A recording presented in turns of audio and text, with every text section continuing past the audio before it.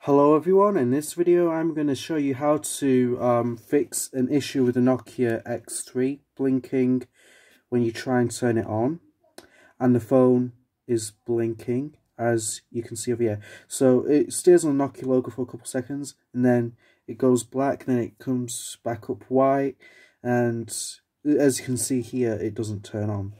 So what you need is a phone, a USB cable similar to this, and a computer, one that has Nokia Infinity Best, or pretty much anything that you can use to flash a firmware with. So first what I'm going to do is plug one end of the USB into the phone.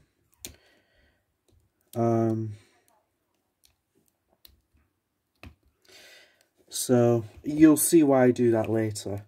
And then over here with Nokia Infinity Best, you need to change this to the model of the phone. In this case, this is the RM540. You can find that out by taking the battery out of the phone. And so I'm gonna look for the RM540. So yeah, there you go. And MCU, you should find the MCU files. You can easily find them. And one thing to note, the MCU files should be the latest version, or at least the version after the firmware that the phone was originally on. Otherwise this will not work. So it's best to go with the latest version of the firmware. ppm1 should be this ppm file over here. And the CNT one should be this .image file over here. And check this, the dead mode, and check factory reset. Otherwise it won't work, and everything on the phone will be deleted. So all your contacts and messages and stuff like that. So it'll be exactly like how it was in the factory. So I'm going to click on flash. And then I'm going to insert the USB cable that was plugged into the phone into the computer.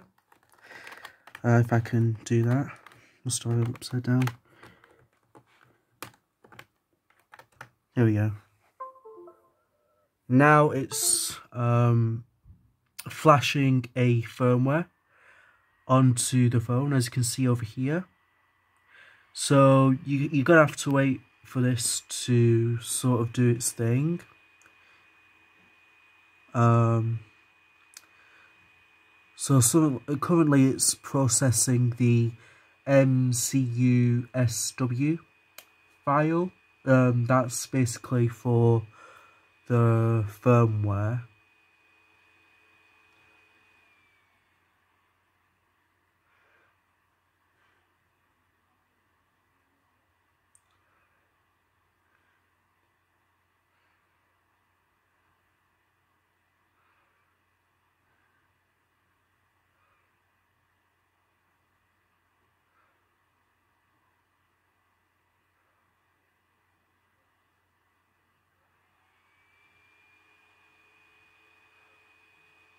Now it's doing the ppm file, which is basically the languages of the phone. So that's what that is for.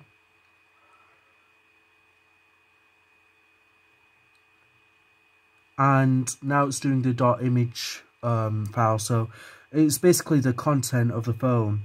Basically when you type in *0010#, that's basically what that is, as far as I'm aware.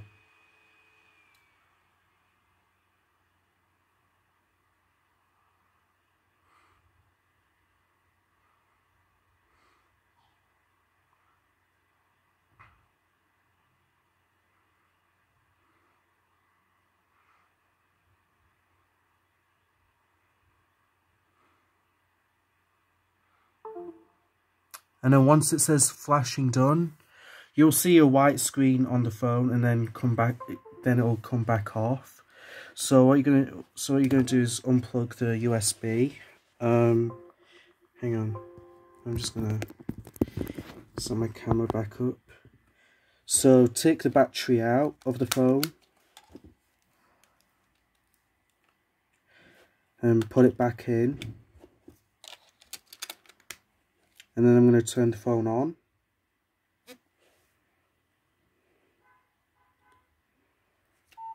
Now, as you can see, the phone is working.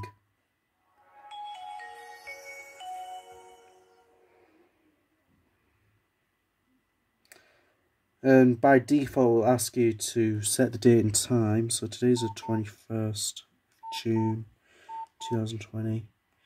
By default, this is 24-hour format. So it's currently 6:50.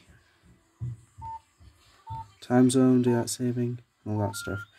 And now the phone should be working again. Keep in mind, the phone is now reset back to factory settings, so everything that was on the phone previously are now deleted. So that's a consequence of this happening. So yeah, anyway, thank you all for watching, and I'll see you all later. Bye.